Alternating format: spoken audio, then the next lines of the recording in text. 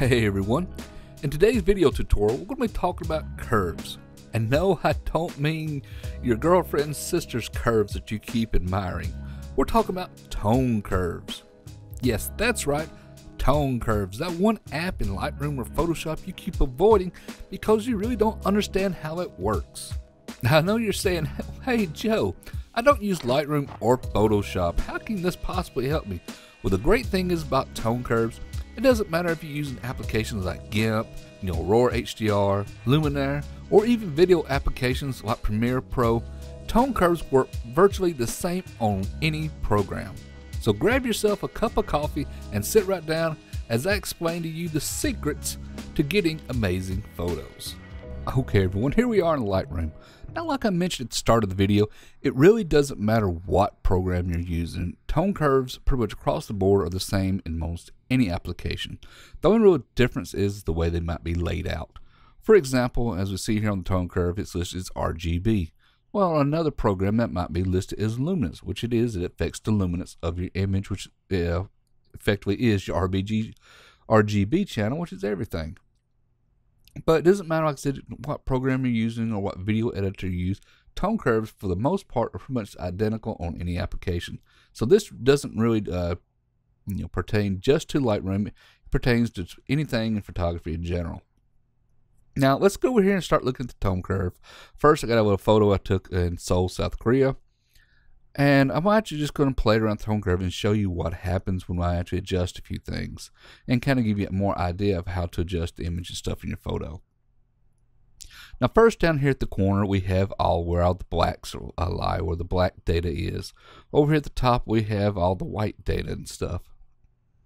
Now when you see I pull this up, watch what happens to the histogram up here.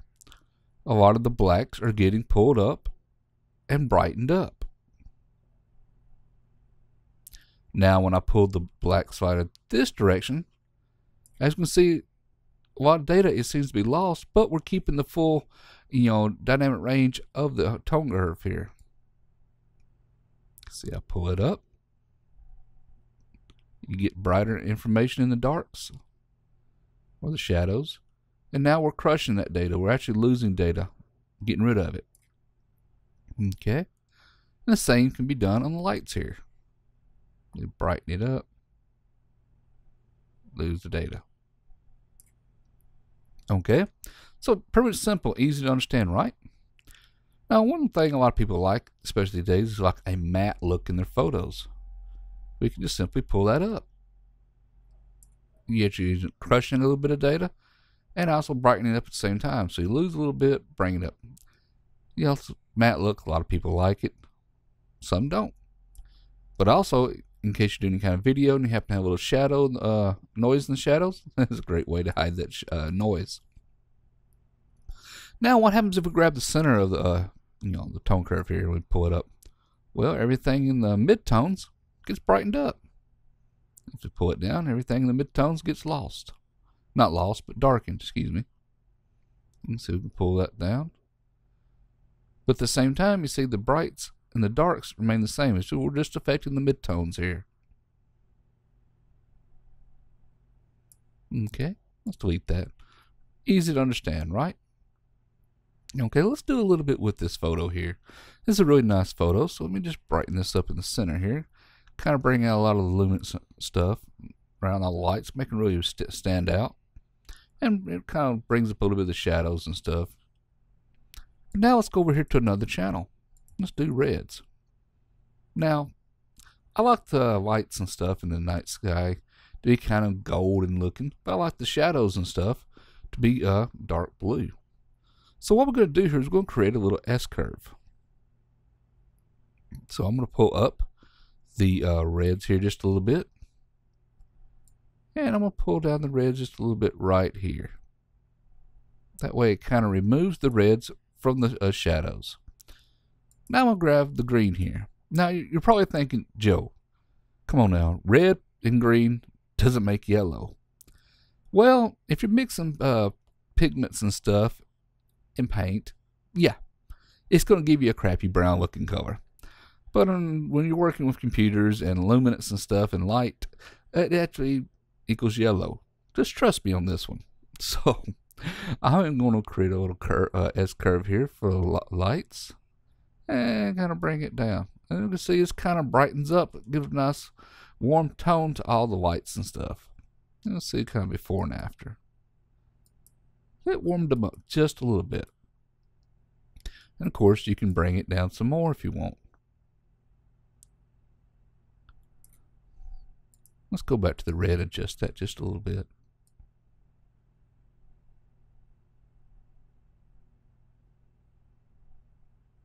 And you can see we pull down the red, it starts getting more green looking.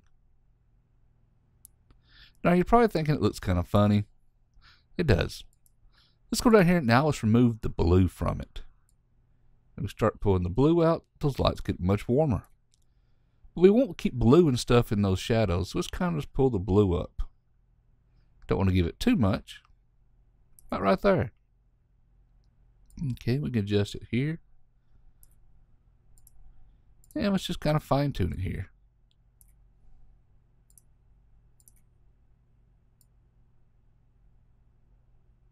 Yeah, I think that gives us a very cinematic look. Okay, go back to the RGB, and if we want to actually clip the back end just a little bit, give it more of a cinematic look, just clip a little bit of that data on the end.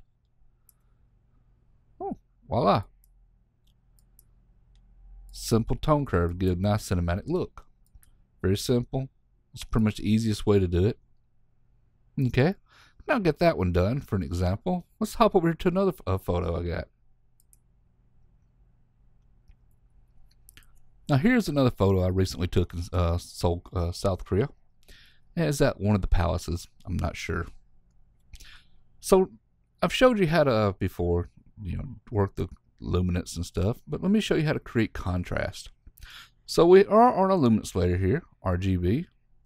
So if I pull down the darks here and I pull up the lights here, we can create contrast. Pretty much what you find in one of these pre-made tone curves here. Okay, but I want to kind of make this look more like an old Kodak photo. So I want to pull this over, do a little clipping there. Let's pull this down just to darken those highlights just a little bit.